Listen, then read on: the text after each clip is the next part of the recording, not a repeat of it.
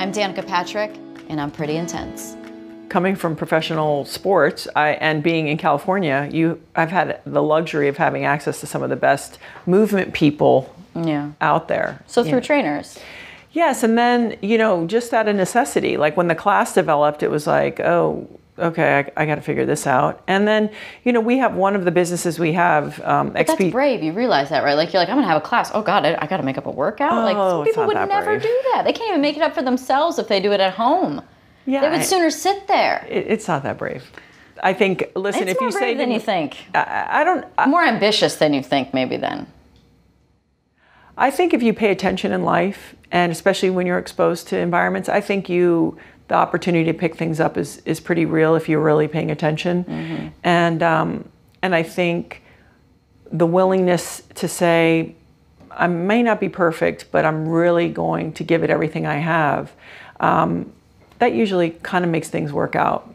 Well, I think that amount of humility resonates with people, right? If you said they're like, you give it up on the front end and say like, okay, it might not be perfect today, or like, oh, I'm sorry, I forgot this, forgot this station, right. Get that. Like people, that makes you approachable.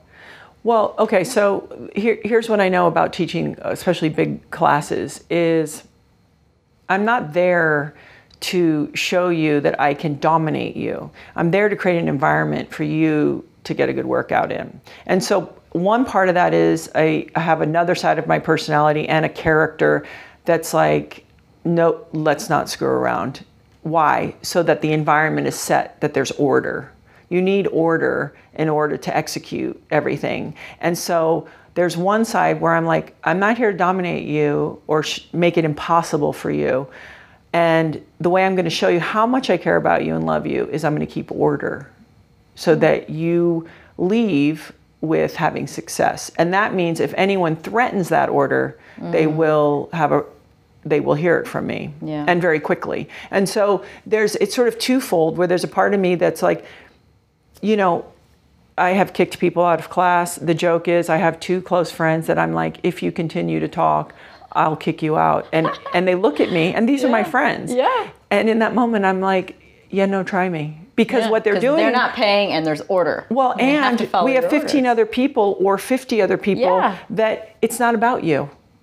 And it's not about me. Mm-hmm. We're all going to play by the rules and do it. So I think within it, it's like an interesting thing. What do they say? Be in charge, not in control. Right? I'm not here to control everybody. I'm just here to be in charge. That's where I suffer. What do you mean? You want to control everything? Because when I see them just doing a poor movement, I'm like, oh my God. Yeah. Just do it a few more years. How do you handle that Just do it a few more years. Okay. And you'll get tenderized by that whole thing. I've found that one of the things, because I've really only taught a few classes, workouts, which I had a good time, but I'm a drill sergeant. Like, sure. I see that about you. I love that about you. That's when you walked in the first day to the workout, my first day, I was like, I love her already, because you're very strong, and let's not mess around. We're here to work out. We're not here to hang out. Right. And, but I think that one of the most difficult things, other than trying to get everyone to do everything properly, is just to make sure no one gets hurt. That's it. That's the key. And also you have to realize half of them are more successful and even have accomplished beyond what you could want for them in a perfect push-up, the fact that they're there. Yeah.